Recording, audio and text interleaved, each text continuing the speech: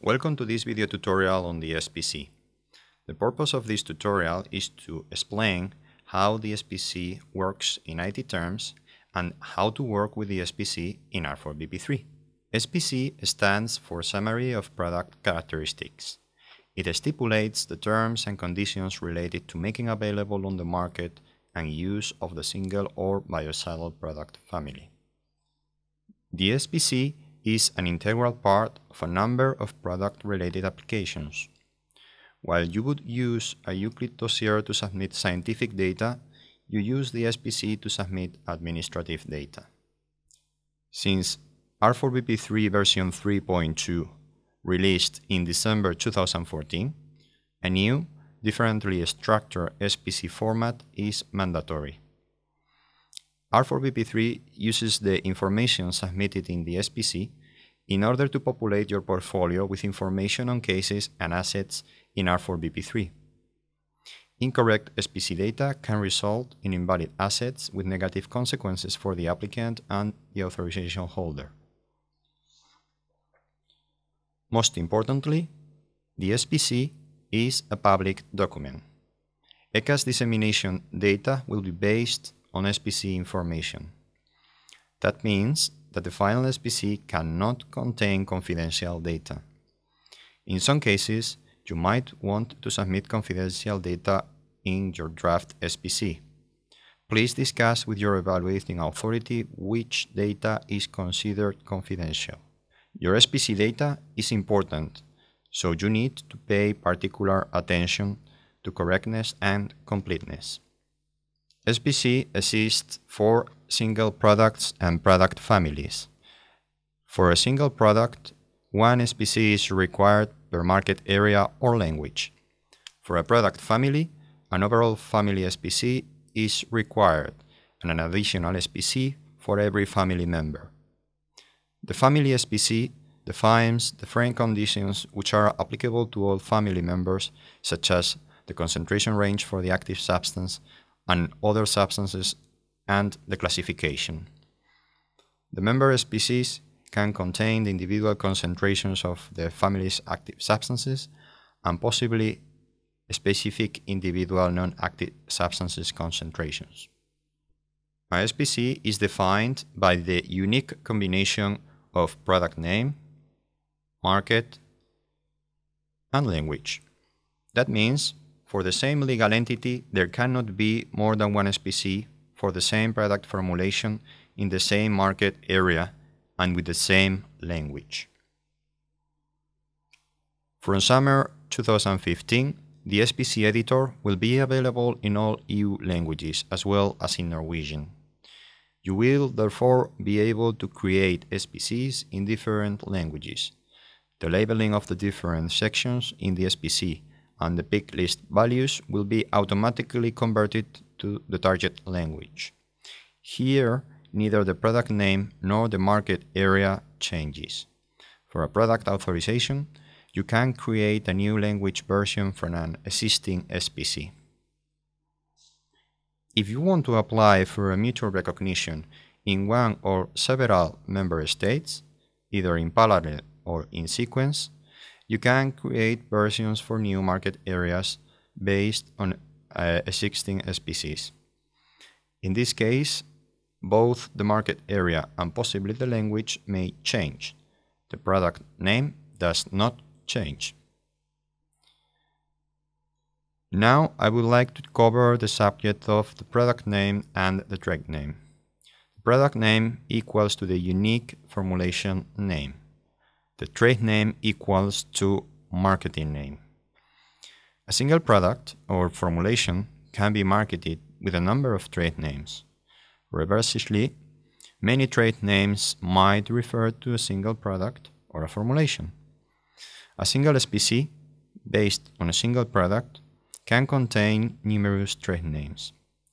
Alternatively, a number of SPCs based on the same formulation and therefore linked to the same product name can contain different trade names. The same is true for product families. Let's look at this through two examples.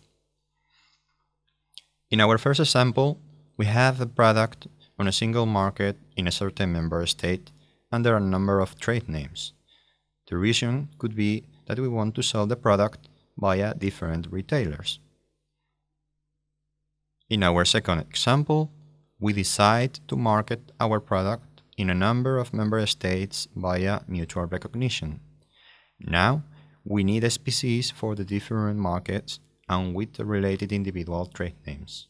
Again, we can use a lot of different trade names, and they will all relate to an identical product formulation. With the release of R4BP 3.2 in December 2014 and the introduction of the new SPC format, the new SPC became a requirement. Since that date, R4BP3 depends on the information contained in the SPC. In order to allow R4BP3 to function, and as a transitional measure, all cases and assets that existed in R4BP3 at this point in time were populated with so-called mini SPCs. While this SPC exists in the correct format in many cases, it does not contain complete information. The mini SPC is merely a placeholder. Complete and correct SPC information is needed for many processes that are based on a context authorization asset. For example, in order to renew an authorization or in order to initiate a mutual recognition in sequence, R4BP3 depends on correct SPC data. For that reason, the mini SPC needs to be updated by the applicant. This can be done with the SPC editor. For example, before the applicant starts a renewal case, the applicant needs to download the SPC, open it with the SPC editor, and complete it. In R4BP3, it is possible to have several changes on the same asset at the same time. This affects the following change cases for standard and simplified authorizations: administrative change on request, minor change, major change, merge of assets, and addition of a new product family member. On the one hand, the possibility to change cases in parallel offers more flexibility to applicants. On the other hand, the overlap of change requests relating to one and the same asset requires a high degree of awareness from both the applicant and the competent authority. The reason is that whenever a change case is approved, the authorized SPC simply replaces the former SPC in the reference asset. Make sure that any changes applied to a final SPC in the latest approved change case are included in the SPC if you apply for a new change case application. In our simplified example, you can see 3 change cases and the respective SPCs. As a result of each case, SPC A, the original SPC, is going to be replaced with SPC B. The applicant needs to make sure that the order of approvals is in line with the SPCs submitted, because every approval will result in a replacement of the former SPC with a new one. Let's look at this example of 3 change cases one after another. We assume the cases are approved in the order of application.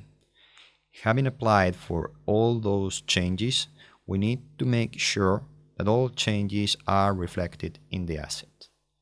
In order to have all changes implemented, the final SPC needs to contain all requested changes. In order to reflect the changes that were applied for in case 1, you need to use the resulting SPC when initiating case 2. The same is true for the third case. In order to reflect the changes that were applied for in cases 1 and 2, you need to use the resulting SPC from case 2 when initiating case 3. The final SPC will only contain the changes that happened if you use the latest SPC for additional applications. Only a correct SPC will modify the asset correctly. For more information on the SPC and the link to different R4BP3 processes, please consult technical guides and manuals on the ECA website.